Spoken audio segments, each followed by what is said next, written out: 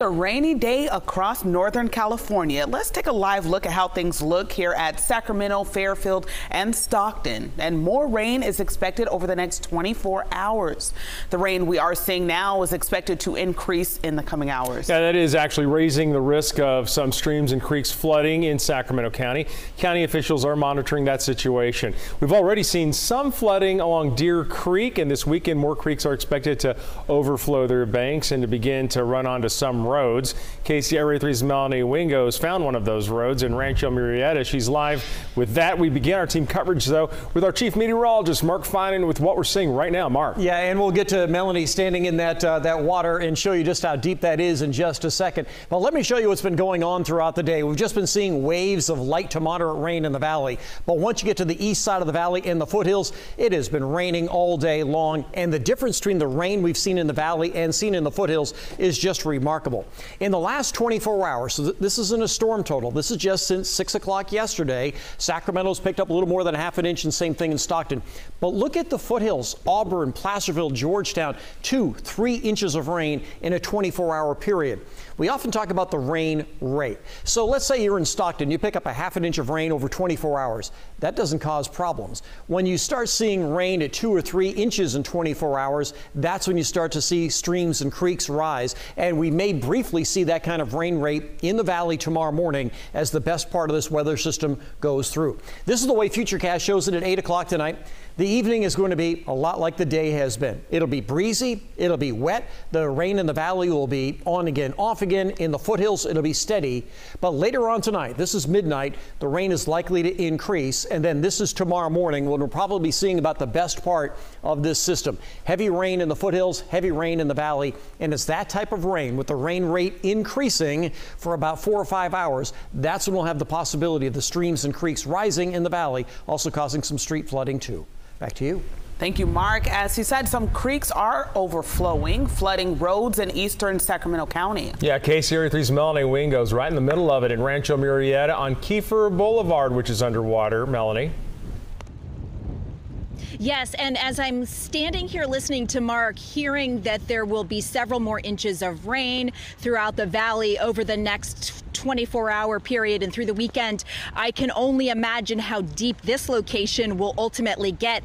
We got out here around 1 o'clock this afternoon when we heard there was a stranded vehicle down this road, and the water has only risen, and it's become more breezy and very much apparent that this is not going to be a road where the waters are receding anytime soon. You can see I was kind of in up to my ankles just a moment ago, and then as I go toward the side of the road where there is a drop off here, I want to be careful. Yeah, you drop off here and now it's up to my knees. So you can see as cars come through, if they try to come through, they're going to run into issues, as we saw a cautionary tale earlier this afternoon, as I mentioned, with one car stalled out down the road, and more cars could get in this kind of situation as we head on through the weekend. You wouldn't know it from the rippling water or the visible current, but this body of water is actually Kiefer Boulevard, a Sacramento County road now underwater, a spot where a driver got stuck. Well, she called us and she said the water was entering in her car.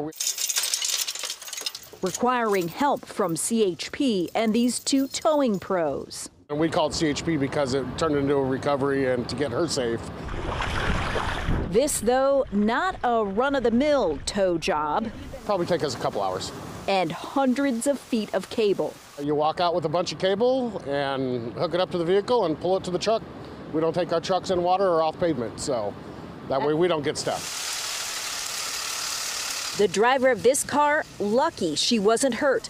But first responders are experienced in pulling people to safety under even more precarious conditions. There are times when they do get stuck, and that creates a rescue situation. Sacramento Metro Fire ready for high water rescues of drivers testing their cars' capabilities. It's inevitable. People are in a hurry, and when they get into a position where they're going to be faced with a static body of water, sometimes they push the limits of their vehicle. They try and push through it. Situations those tasked with saving people and vehicles have seen all too many times, and ones they say can be easily avoided. Don't drive in water, period. just stay away from it. Turn around, go the other way, find another route.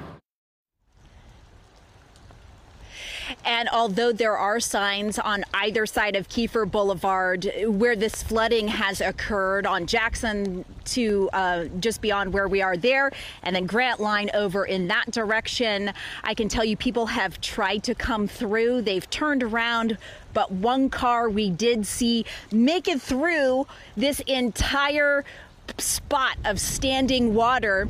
And my photographer, John Breedlove, and I were sitting there thinking, wow, he's the lucky one who made it through.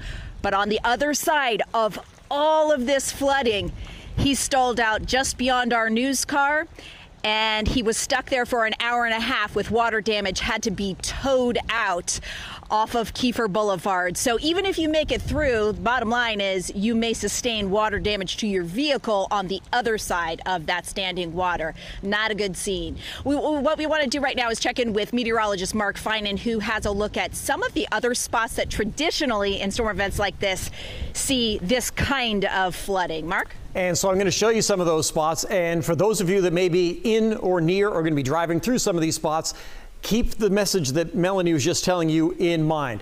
There are three areas that usually go up first, and one of them is Dry Creek. It comes out of Roseville in South Placer County, then comes down into Sacramento County, and then flows into Rio Linda. And there are a couple of roads that quite often get water on them in a case like this. There's Elkhorn Boulevard and Rio Linda Boulevard. You can see actually Dry Creek kind of splits in two, and so these are areas that often see standing water on the road, actually the water flowing over the road, and that would happen by tomorrow afternoon, most likely.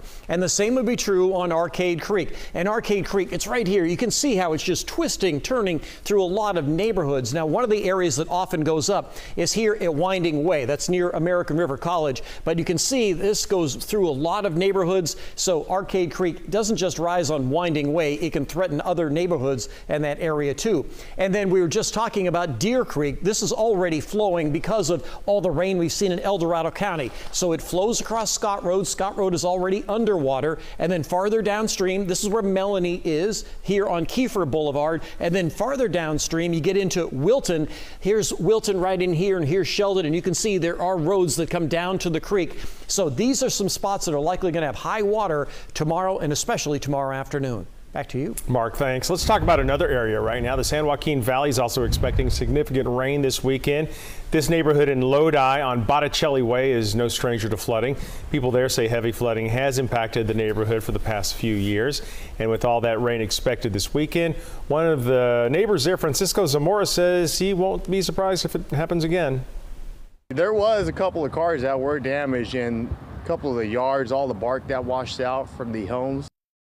County officials say maintenance crews are on the lookout for any potential flood conditions. In the Oakland Hills area, the latest rain triggered a rock slide there. Here are pictures taken of the blocked road. 500 people lost power due to the landslide, taking out a power pole, which caused a transformer to blow. And communities in Santa Cruz County also getting ready for the chance of flooding. This was the Rio Del Mar Beach parking lot on Tuesday. It regularly floods there during storms, which shuts some businesses down for the day, and that may well happen again this weekend.